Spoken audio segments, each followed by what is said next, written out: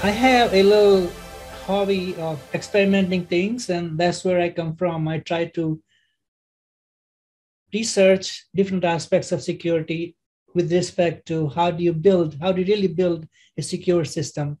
And what I'm trying to share with you is how do you really bring security elements when you're building a system. So my presentation would be about that part. Okay. A little bit more about me. I'm a vegetarian, and I was brought up this way, and I'm trying to stay this way. Okay. I like tea. I know most Americans, including my own children, they love coffee, but I'm a little different. I like tea. And like I said, I'm a quality champion. I like to bring changes as they fit into the system and try to improve the overall processes we build software with. And like I said before, I would like to share my thoughts with others. Hopefully, there are some learnings into those thoughts. Okay. Let me go over with the objectives I have here. I want to just briefly represent this fact that you don't have really solid breach patterns. I appreciate OWASP top 10, and they're a great outline, but you never know how you can be breached. Okay. Then we're going to look at how do you bring security into your software development lifecycle. Most of our developing our products, our applications using Agile development. So I want to show you how would you bring security into that environment? Okay? And how do you do or conduct a multi-stage testing, including pen testing? And when you have done all that, what are the rewards? What do you really get to be proud of? Okay? Aaron mentioned this. The security breaches are increasing all the time. This data is a little bit old, but there is a fact here that we are constantly under threat with some new tools or some new ways of hacking. Okay? And hacking is in all areas of our life. Banking, for example, big time. Healthcare, also big time. It has lots of PPI, so we really have seen a lot of hacking in that area. There are vulnerable systems. Ransomware, it goes from individuals to the governments where people pay, or the nation level where companies pay big amount of money to deal with the vulnerable once they have been hijacked. And government itself is an area where breaches are taking place. What this slide tells you is there are multiple areas where vulnerabilities are being exploited. Okay?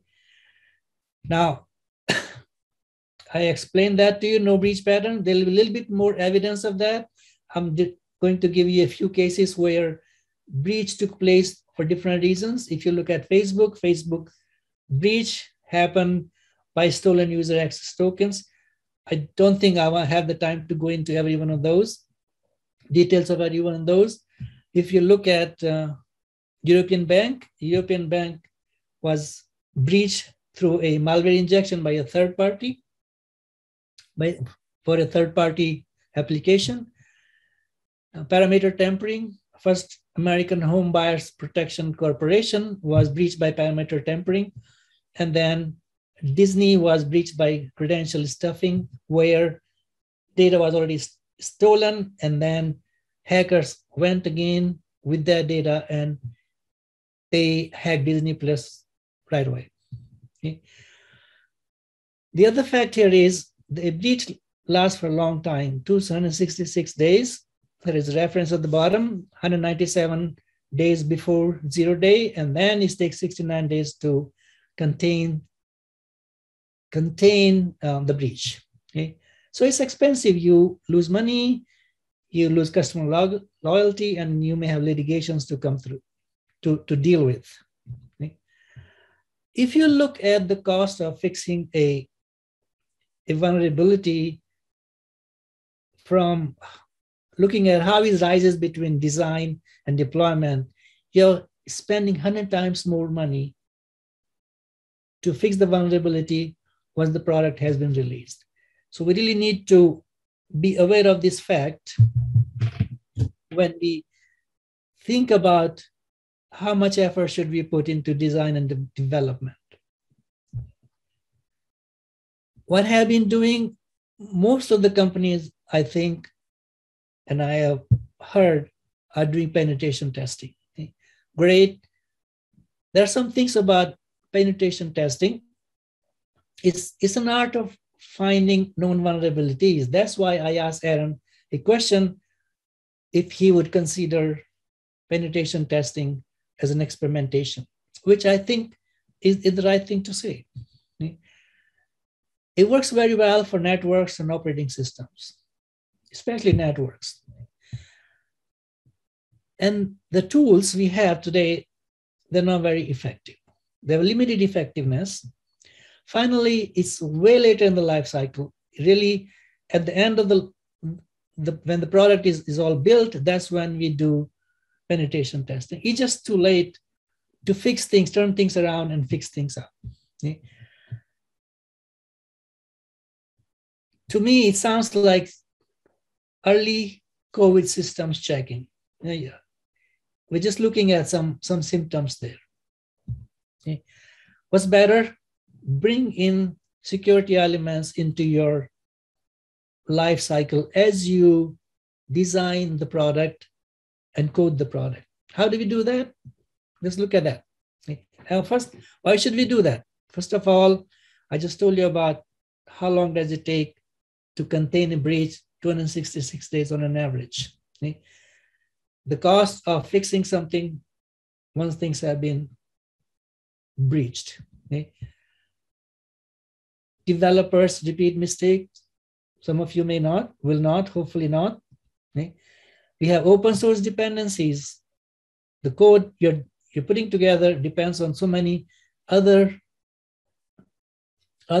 software pieces, like your platform. There are open source applications you may be using. And there are outsourced dependencies. You may give piece of your application or part of your application to be developed by someone else, and they're going to use different techniques, methods, which you may or may not know, and that's a dependency there too. Okay. So now let me show you let me explain how my ideas fit into your agile development. Okay. First of all, you include your security stories in your backlog, and I'll show you how to do that. So if you look at the cycle of a story in agile development, you're going to have a acceptance criteria for a security story. You have a story, you'll have an acceptance criteria for the story, and then you will define some security controls. Okay? That is the initial phase when you have a story and you are trying to deal with it. Even in a normal story, you should look at if there is any security risk there or what should be the control at that point. Okay? When we go to defining stories, let's take a story, set the shopping cart total to 0. This is a hacker here. And then the customer is trying to provide the information about the credit card. Okay? And the customer is thinking that my information should not be stolen. Then as a developer, you're trying to develop a security product. No one should be able to force privilege escalation, for example. And as a security engineer, you are trying to make sure the overall operation of the application is secure. So what I have just explained here is different personas, different actors involved when it comes to taking care of security in an agile development. Okay? And they all would have a role to play. They would all have use cases to deal with. Okay?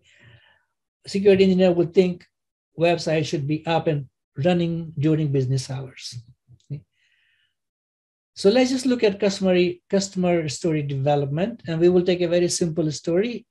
As a user, my personal information is protected and not exposed to others. Okay? And what I'm also saying is, at the entry, the information should be protected. In transition, the information should be protected. And when it's stationary, it should be protected. At that point, it should the integrity, and only authorized people should be able to see it when the information is stationary. Okay, so let's look at the acceptance criteria. So now we have three different layers here. First layer is client, which is trying to enter the information, and then we move the data down to the web server and finally to the database. Okay, so I'm just taking with the customer level. Customer would like to see the data entry is hidden when they're entering the data. Okay, and for that, we will have a security control. In transition, when the data is moving on the wire, we need to maintain the confidentiality. And then when you are on the server side, data should be accurate, integrity should be maintained, and only authorized user can see the data. It's not just the user, but also the processes can see the data. So if I look at further down, how do I build security controls for these things, which are my checks and balances for security? I would say on the portal, the critical data should not be displayed. For example, and we are implementing that already. For example, the password should not be in text form. Okay? When I go to the next level where I'm transiting the data, I should transit the data through a secure socket layer, and the data should be encrypted. Those are my security controls to maintain data confidentiality. Now, we may come up with more than that. This is just a simple example here. So now if we go to the database side, excuse me, we want to validate the business logic before we store the data. We want to encrypt the data. It may be same encryption that we have used for transmitting the data, and then follow the least level of privilege. So what I have now is an acceptance criteria for this story. And I also have security controls. At this point, I feel like I know what I'm going to test against. Okay. So now let's put it all into a life cycle.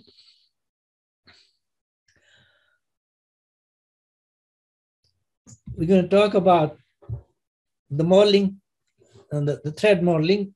Some of you, I'm sure most of you have seen this Stride model of thread modeling. So let's not go deep into that. But I just took a few stories here, that I would have in my Agile development. And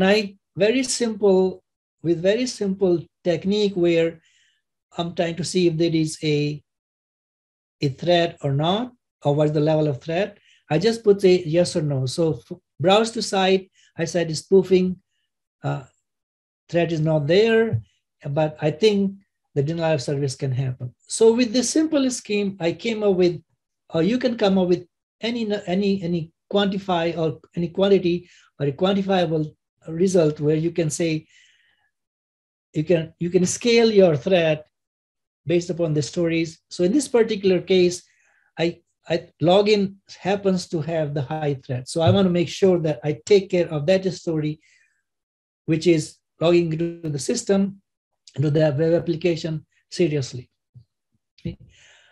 Now, there are other things you can do. You can use design and coding principles as well. And there are a few I have displayed here. Defense in depth is one. Fail secure, Aaron talked about it. Least privileges, where you would by default assign least privileges to any user. Make sure you are protecting your weakest link weakest code, and then also being aware of other components, like you have any internal components you're using, or a third-party component, or any open source software you're using. So there's a different design and coding principles. Now let's go to the testing strategy along SDLC. Okay, there are code is based upon the code state.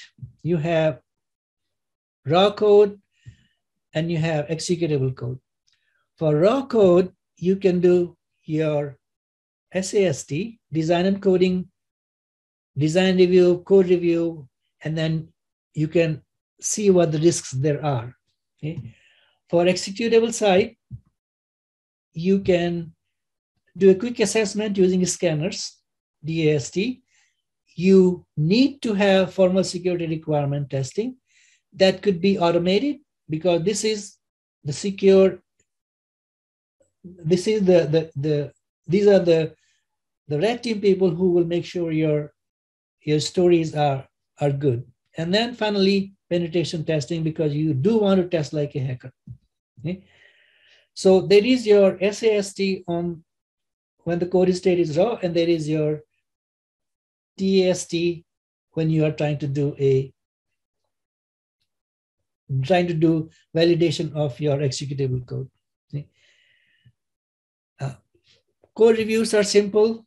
They look at the develop environment. You see if your design and algorithm is good and you're following coding standards. The problem with code reviews is that it's time consuming, and you need an expert to do the code reviews. Also, you have your quality engineer should also be thoroughly capable of doing code reviews. Okay. Then if you look at SAST, where you're trying to do design reviews, the things you want to see is there any buffer overflow? Is there a possibility of injection flaws? You can have something integrated into a CI/CD. Tools like Zap would work for something like this. You may have some false outcome, and then you would definitely have tool costs unless you're using an open source tool, or you will have some maintenance costs there. So then we go into DAST, which is using the scanner again, and then formal QA, where you are really formally testing every single security story. For example, is the password following the requirement I am trying to put into my application, which is like minimum number of characters, special characters. These will be tested in formal QA. Okay. Your scanner will get you common vulnerabilities. You have to have the testing of formal testing against acceptance criteria. Once again, it's a regular process. You will have tools and you'll have to maintain those. Okay. Finally, we have penetration testing.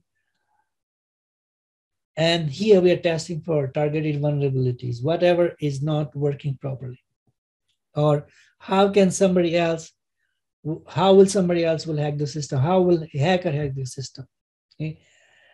The other thing which also should be taken care of is system hardening, where we are making sure that the overall system environment is configured to what we need, and any default settings are not there in the system. Any applications that should not be used, or components of the system that should not be used, they are not turned on. So that's system hardening. Okay.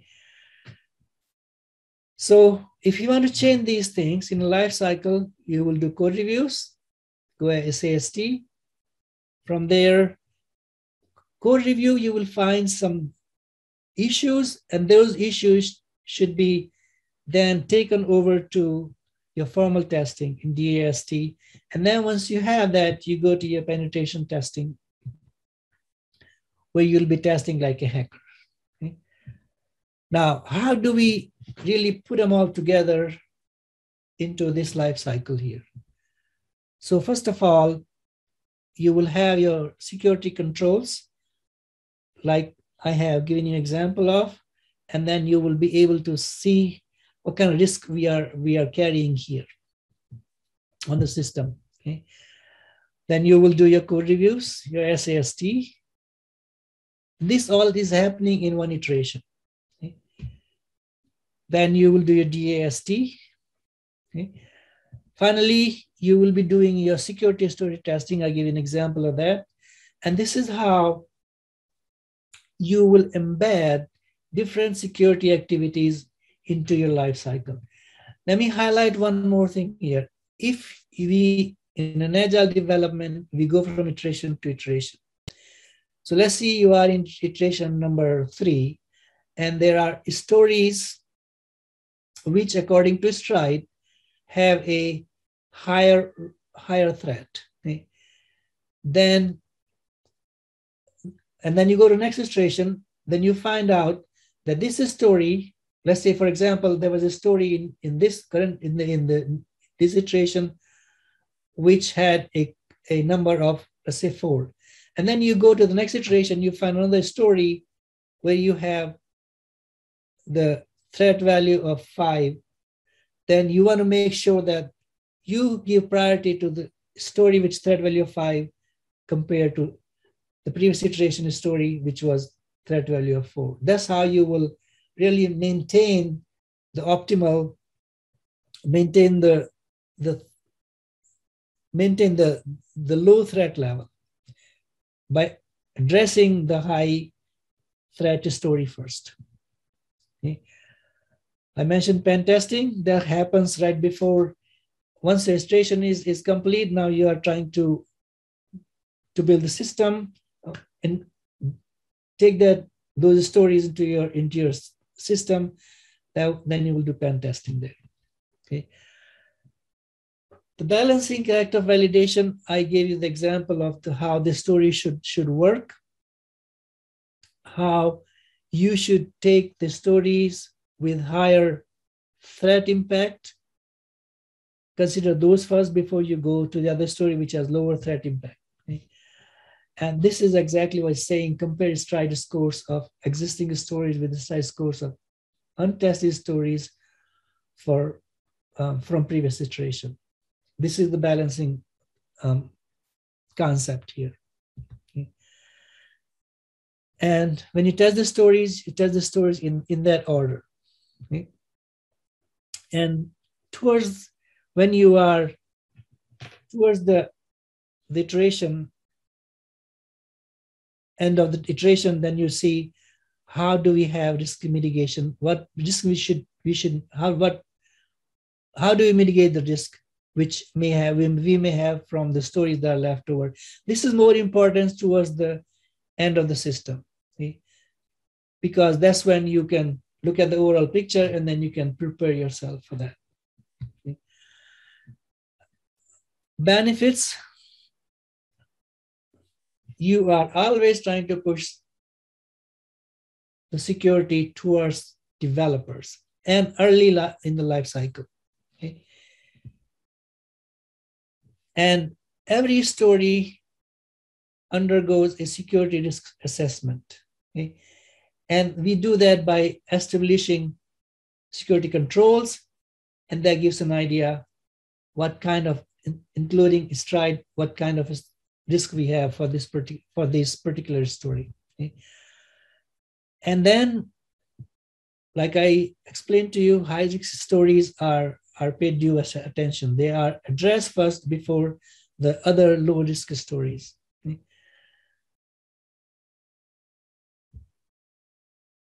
And we do testing early, we do testing often, and we do testing throughout the life cycle using both SAST tools and DAST tools. And then pen test confirms security against external threats. These are the benefits. the biggest thing I can say at this point is you are bringing security elements very early. You're being logical about it. Your testing is based upon security controls and what the threat is. Okay. Once you have the threat level estimated, then you can try to mitigate. You can try to build some mitigation plans and prepare for the release. This is kind of to some extent, this kind of chaos engineering at this point. Okay, I'm going to give you a couple of sayings here, a couple of statements people have made. This is,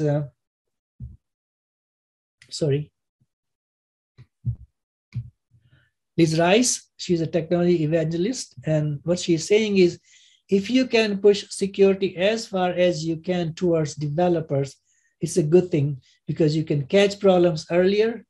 Dependency graph can shift security very far left. And that's what we are trying to hit here. Okay.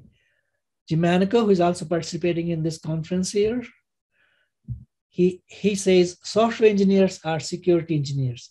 These are the people involved with the application. They know what the weak links are in the code, and they also know what is secure and unsecure. We need to really excite them, bring them in early to make things happen to get a better and secure product. Okay. Now for the questions, we are going to go to a different room, the Slack channel, and the Slack channel is 20th anniversary OWASP standards. So we will see you there in that room. If you have any questions, both me and Aaron would be there to answer questions.